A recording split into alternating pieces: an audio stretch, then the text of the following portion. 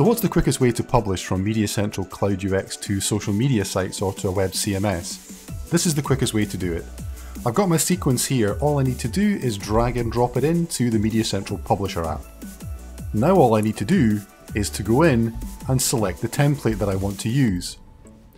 The template can add pre-roll, post-roll, can also define the publication platforms.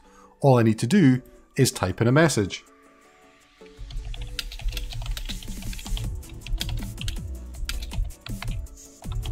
Once I'm happy with all of that, all I need to do now is hit the publish button. This triggers a background process to publish my content to social media. That's the quickest way to publish from MediaCentral Cloud UX.